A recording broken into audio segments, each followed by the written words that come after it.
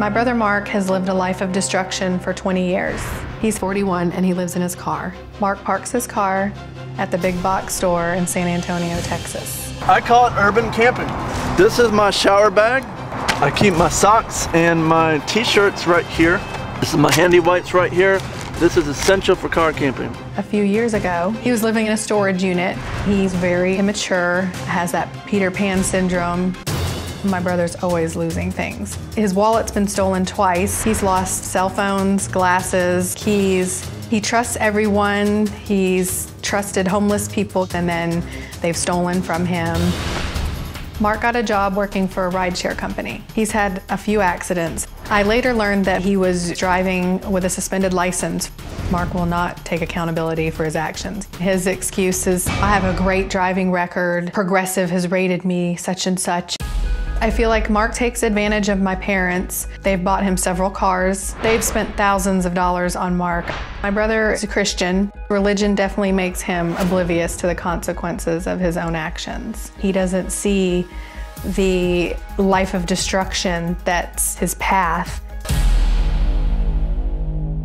Okay, Jill, I'm glad you're here. You're concerned about him, right? Yes, sir. What's your concern? What's going to happen bad if, let's talk worst case scenario in your view. I'm concerned for his safety, his health, his well-being. Living in a car is not healthy. It's not something we ever envisioned growing up middle class.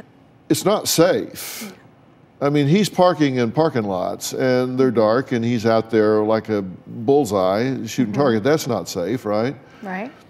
Mental health-wise, is it in his best interest? I mean, he's living in a small space, and which, by the way, he doesn't own. Yes. It's leased, it's wrecked. It's in bad condition, yes. It's in bad condition. And so I'm thinking, self-esteem-wise, he may put a spin on this, but at some point, doesn't he have to pull that seat back up and look in that rearview mirror and say, I'm 41 years old, living in a broken down Toyota? I mean, we didn't know the condition of it. We didn't know it was this bad. I don't even know why he's still driving it. It looks like it's totaled, but it's... Yeah, I wouldn't want to like go a long ways. He's proud of it. Yeah. He's proud of the car, Now, even in the condition it's in. Well, I mean, it does roll. Yeah, true.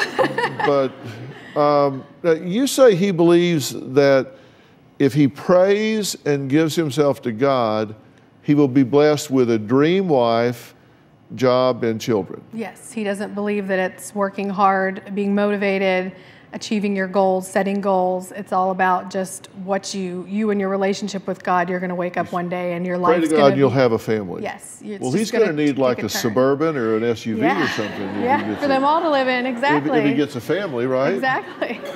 What's he say when you challenge him on this? Oh, he says that I don't know what it's like to live on a single income because I'm married, and which I do live on a single income because I'm a stay-at-home mom, but he just says that I'm on my high horse and that I'm judgmental, that I don't understand how it is to live in poverty, and you know, that's not what we wish for him. We want his life to be better, but every advice, all the tools we've given him, he doesn't listen. He just knows everything.